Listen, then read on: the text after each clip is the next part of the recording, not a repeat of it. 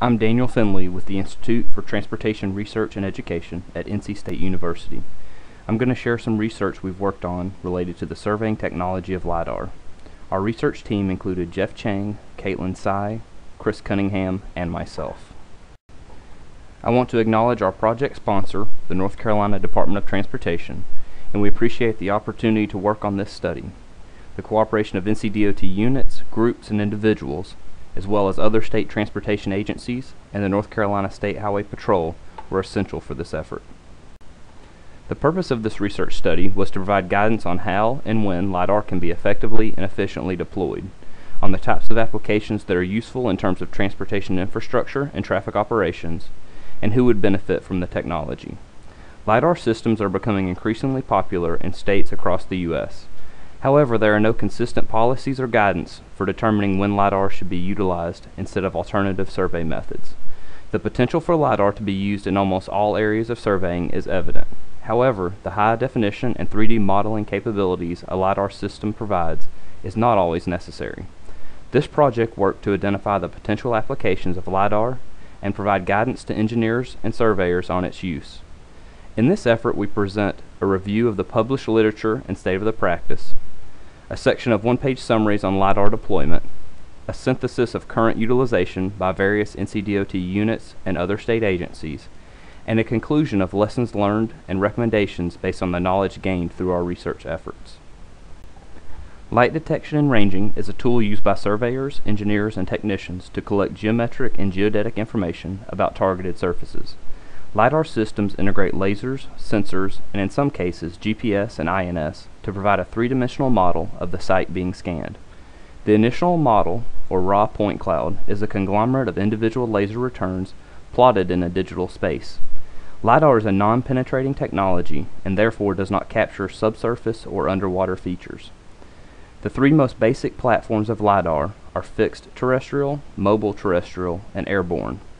Fixed terrestrial systems are mounted on tripods, similar to those of traditional total stations. Mobile terrestrial systems make the use of ground vehicles, and airborne systems can scan from fixed wing or rotary wing aircraft. Each platform varies in terms of application, cost, data collection time, and accuracy.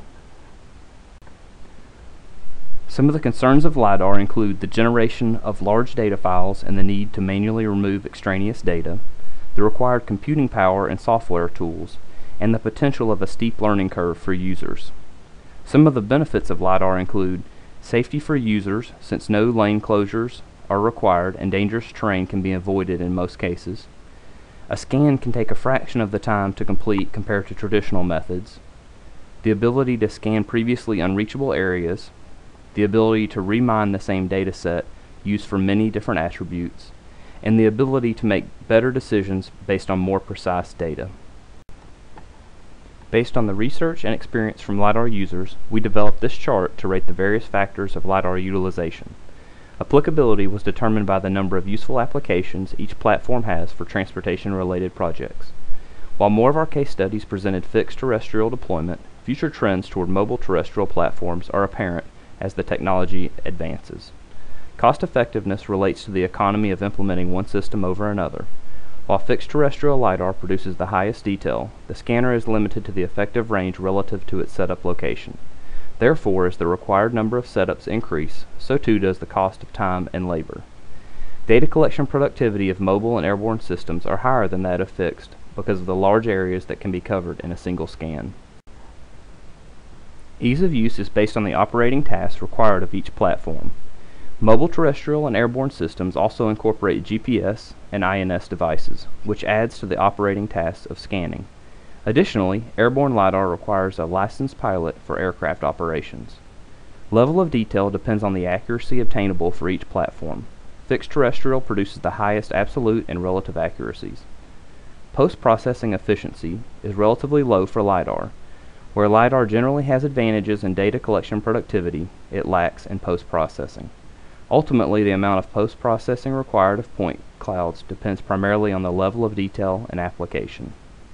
Safety, for the purpose of our study, primarily relates to the reduction of potential hazards to field personnel and the traveling public during transportation-related data collection.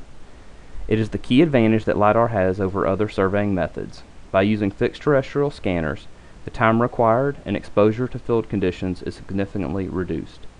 Moreover, mobile and airborne systems allow operators to scan with the flow of traffic and completely away from the highway, respectively.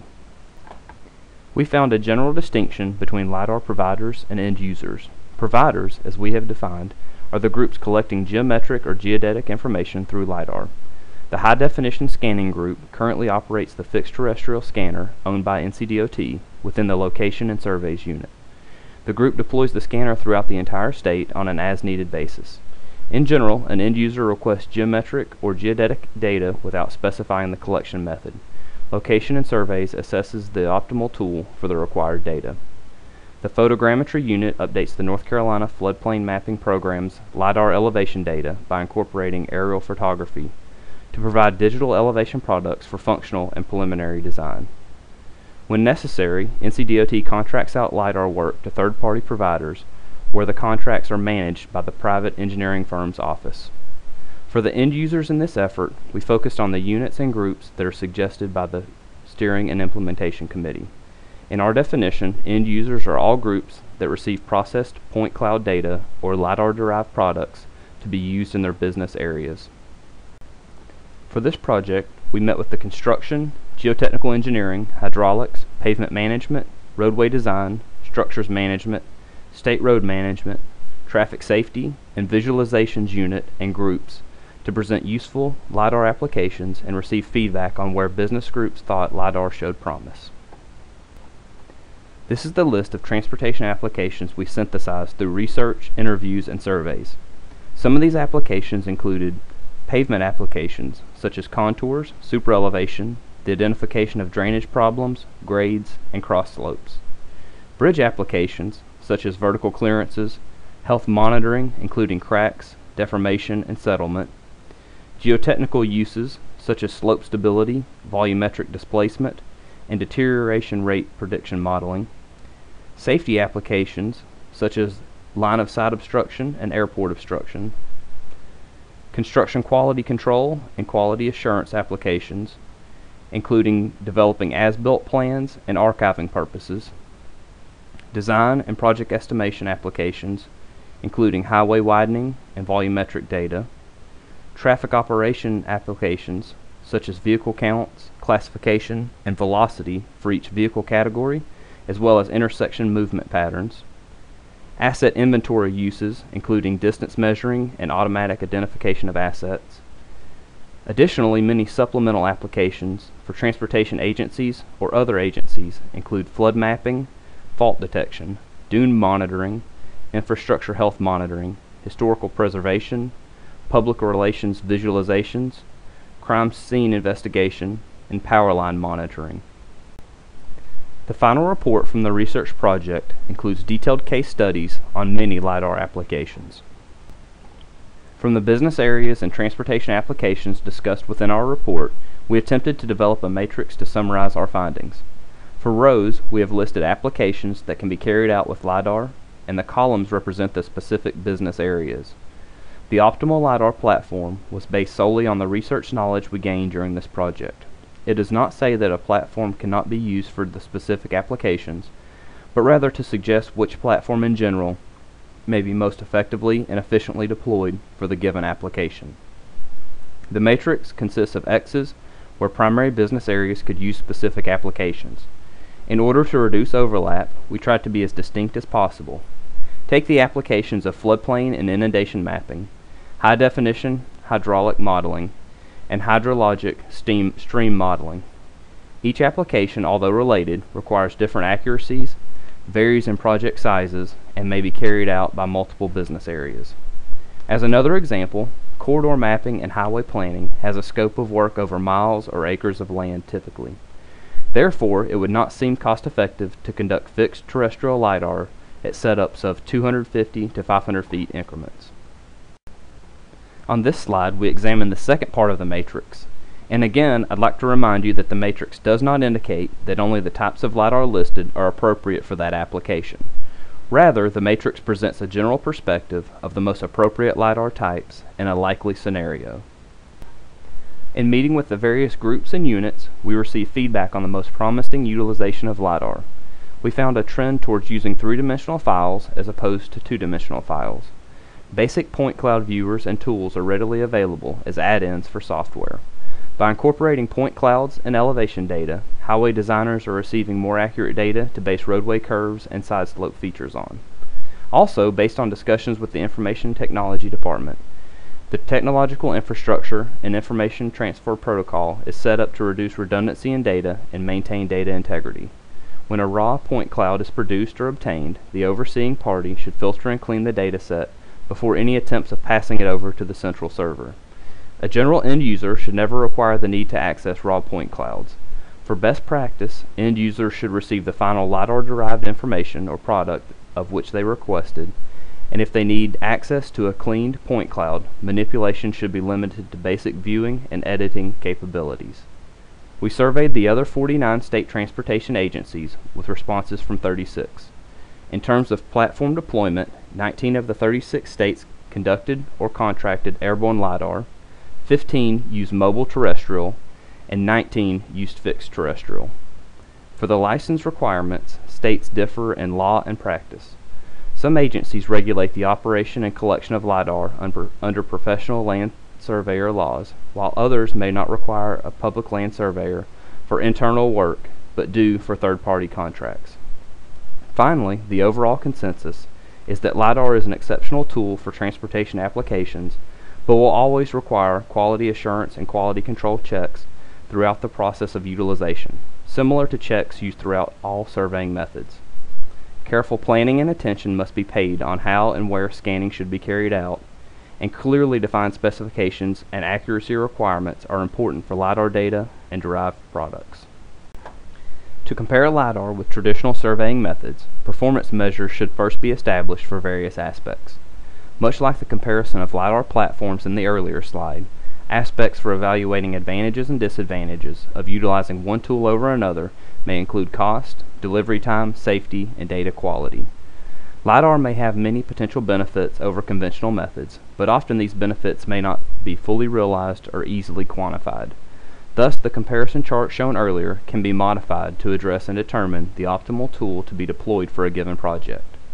To illustrate this possibility, we've developed an example based on work by Richard Vincent and Michael Ecker, who conducted an evaluation of LiDAR for the Missouri Department of Transportation by comparing the 3 LiDAR platforms with traditional methods for roadway design utilization.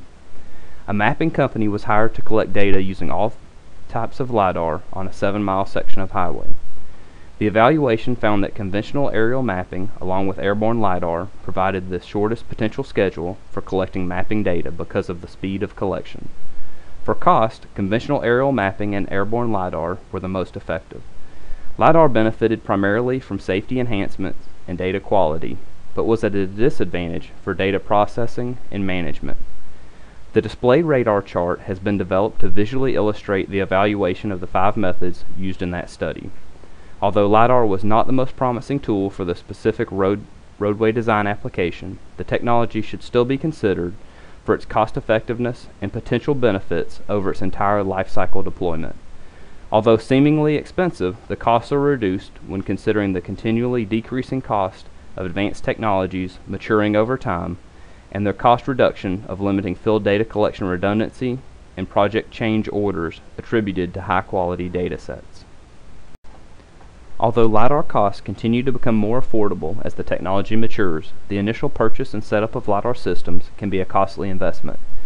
Along with the expenses of scanners, sensors, and vehicle equipment, the adopting agency also will be required to make investments on personnel training, workstation upgrades, software purchases, and information technology infrastructure.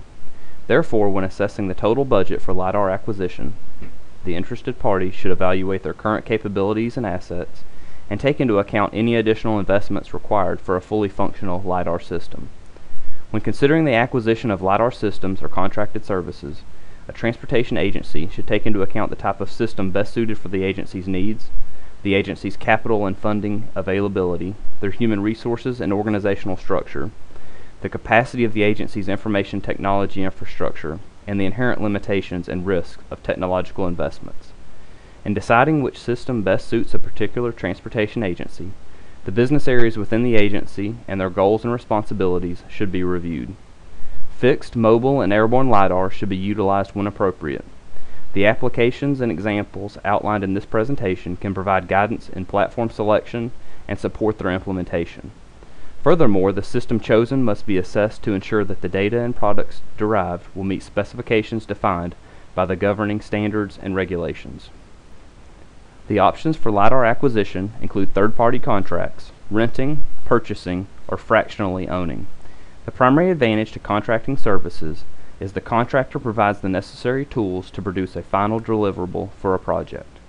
Thus, the agency is not hampered with significant capital investment, personnel training, data processing, technological obsolescence, and equipment maintenance and depreciation. For means of logistical optimization, contracting LiDAR services can be most effective when pairing or combining multiple projects to reduce unit costs. Renting and operating does reduce the risk of obsolescence, as well as maintenance and depreciation costs. The added benefit with equipment rental is schedule flexibility and equipment availability. Again, by combining multiple projects, LiDAR utilization can be more cost-effective. When considering the high initial costs of purchasing, operating, and maintaining LiDAR, the advantage is the lower life cycle cost. This option will benefit from frequent, long-term use. Finally, fractional ownership is an alternative when investment costs are economically infeasible. The benefits are reduced entry costs and obsolescence risks. Many plans include incremental fees to cover maintenance and insurance by third parties. Thank you for your interest in this research effort.